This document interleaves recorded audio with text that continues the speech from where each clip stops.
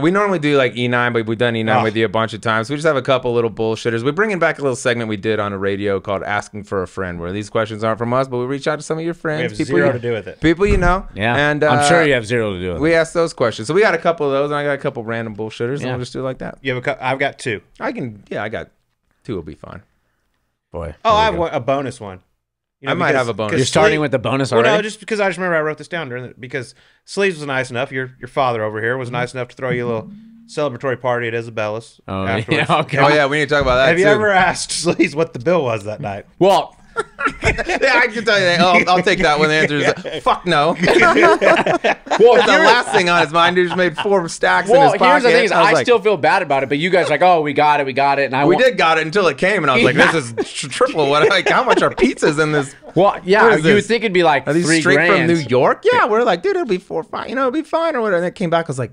By the way, they put the amount of like pizzas we had. I was like, "Who's eating it?" There was only 40 people there. We ordered 72 pizzas. I was like, "Who snuck in?" I might have called in and sent some down the road to some friends. Yeah, somebody did. They probably did. I mean, Fat Perez was there. He only drank. He didn't. It wasn't him. I was like, "Who's eating this?" Oh my gosh! Oh man! I know. I still feel bad. You owe me a substantial amount. We'll get to that. Later. I'm taking it out of your will. About the same. We'll play pickle for it.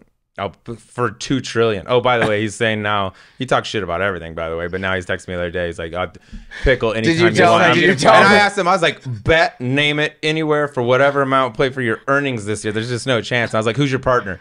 And he goes, "Ben Johns, who's the number one player in the world." I know that. I looked it up. I was about to say, he's like, "Why? He's my friend. Why couldn't I play with him?" I was like, "I don't give a shit." He's not my friend. I don't. By the way, we can fit it to you every time. It'd be fine. But Scotty Scheffler took now he's coming with Scotty. He wants to go to Scotty. Good. If we do that, that'd be made for TV. Scotty won that pickleball event in Dallas, going up against. I saw. I said that's probably the best amateur I know is Scotty. He looked good in that thing. Like he was. I was impressed. He loves it. For a guy that I don't know how much he plays, it's a little more of a risk of him hurting an ankle than it is for the rest of us. But you talk to Scotty, set that up. We'll. By the way, he would love to do it. We'll make it happen. He asks anytime we're somewhere. He's like, "Hey, you want to play pickle? He's asking everybody." He's like that. He literally every week plays pickle, or now he's into paddle. But he loves all of them. There's a tournament coming here pretty soon. Yeah. He'll be here. He's only won it twice, so but he might have a few obligations. I can't wait to be sitting at home. It goes across the bottom. Wyndham Clark and Scotty Scheffler out of the WM Phoenix Open because they rolled their ankle playing pickleball. Could you imagine? So we're playing for $3 trillion. So. Yeah. Okay, never mind. It's worth it. But it's for $1 trillion. All right, you want to start with asking for a friend? Would you like me to? Yeah, I'll start it off here because we talked about your 3-wood in on 14, and I've been told that this question potentially helped lead you to ultimately winning that U.S. Open. But the question is, if a baseball team is 86 and 84, how many games over 500 are they? Oh, now that you bring this up. Yeah. Are you not going to say who the question's from? Oh, well, he knows, I can guarantee. Well, they don't. Oh, it's from... From Dick Fowler? It's actually it's not from Romano. It's not from Richard. Romano? It's actually from Jelly. Oh, from Jelly. It's from John Ellis, your caddy. But by the way, we were having this argument all day. Ricky, and John and I, and they thought, I'm like, it's relative to what 500 is, and they were like, no, it's relative. So if you win 100 games and you go 162, they're like, oh, you're up. They were saying you're up 30. You're 38 games above 500. I go, no, it's relative to what 500 is, which is 81 and 81. And so that's what I believe. So you guys argue about it the whole time. The whole answer time is you're 2 games over 500 if you're 86 and 84. 100%. Right. Okay. I was going to say, if they're saying you're not, like if you're 8 and 7 in football, what are you, half a game above 500? All 3 of them said that it's the other way. They're like, no, you're 38 games above. And I go, no, it has to be this. And so we were arguing, literally walking up 14 fairways. Yeah. We were laughing about this because we're like full argument about it. Yeah, Ellis was like, dude, we're sitting here on 14, like with ultimately what goes down is like the biggest shot of his career, and we're waiting, and it's like we're leading and all we're talking about is how many games, and like he's like Fowler's in on it, Romano's in on it. He's like, finally we're like, dude, it's our turn to hit. So I went to Mark Mulder, I went to Loesch, I went to baseball guys because it was initially a baseball question, and they were like, no, you're 2 games, 2 games above 500. Yeah. So, all right, case closed. But luckily, you guys didn't know, or at least you're arguing, and now you're U.S. Open champ. Yeah, 100%. Nice, tricky question. That is the only reason I won. Was that? Yeah, that's it. The only reason. All right, I'm gonna give you a choice. You can choose a question from your Ryder Cup teammate Max Homa, or your Oklahoma State Cowboy teammate Hayden Wood. Well, good options. Yeah, well, both very good options. Hayden's is gonna be more. Get me more and be smarter. It'll be a smarter question. To do Hayden? Max or do No, no from Max Hayden. will probably be not as bad.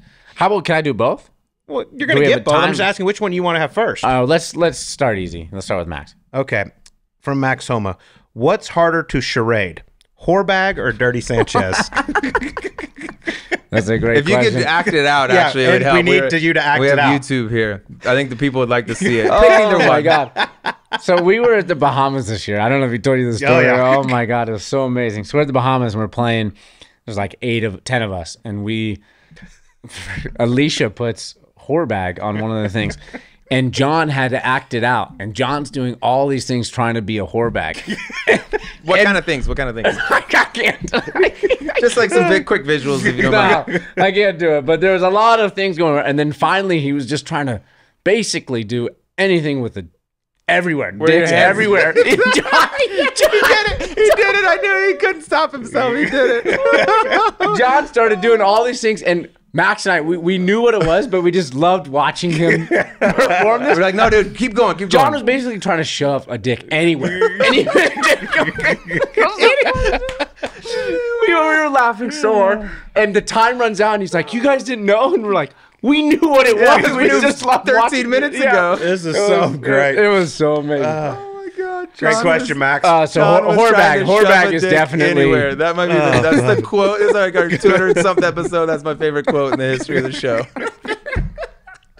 Oh, so good, Johnny. God. God. By the way, if we had a video, this thing would have gone viral. I mean, Yeah. it was. I said, should I get him to reenact? He goes, if you do, this will be amazing. I was trying to get it, and then he No, just because then casually I'd be, put the arms up. then We know I'd- what you're doing. We know what you're doing, you sicko. Then I'd become a meme if I did it. It'd just We're be- gonna clip that. Trust me. I don't know what's going viral, but I'm gonna have it for forever. All right. Next one. This is from Hayden Wood. And a reminder to everyone listening, this was many, many moons ago. long time ago. But have you ever sent the exact same bouquet of flowers to two different girls in one Valentine's Day? I mean, obviously the answer is yes. Could have just said no at the end of the whole thing. No, I don't Think even know about what you're maybe talking sending about. two different sets of bouquets. Like, Okay, here's how the story goes. I was a freshman. I didn't know the power of social media. I didn't know that the girls were in the same sorority. Didn't know that. And I also didn't. the same sorority. I also didn't know that girls all talk. And so I was talking to this one girl. This is going to make it sound terrible. But I was talking to this one girl, and we were kind of dating. But the girl I really, really liked was a girl I went, we kind of started flirting. We went on a date, went on another date. And then Valentine's comes up. I'm like, man, I've been kind of hanging out with this girl. But this girl's kind of giving me... So I send them both the exact same thing. They both put it on social media, like, oh, this is so sweet, whatever. And then someone goes, those are the same thing. And then they both find out. They both text me, say, hey, we know what you did. And I lost both of them. and I lost both of them.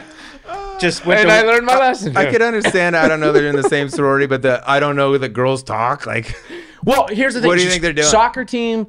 And I knew the one girl was in a sorority. I didn't know the other one was in this in a sorority. So I was like, sorority girl and a sports girl, they probably don't mingle, And sure I enough. can't imagine them sitting on the couch this summer watching the US Open and be like, you're not going to believe what that guy did. oh yeah. Hey, the apple doesn't fall far from the tree. I bud. didn't know that was her big and her little. I mean, They're in the same room. Oh my God! Delivered at the same time. Oh, that's great. Same poem. yeah.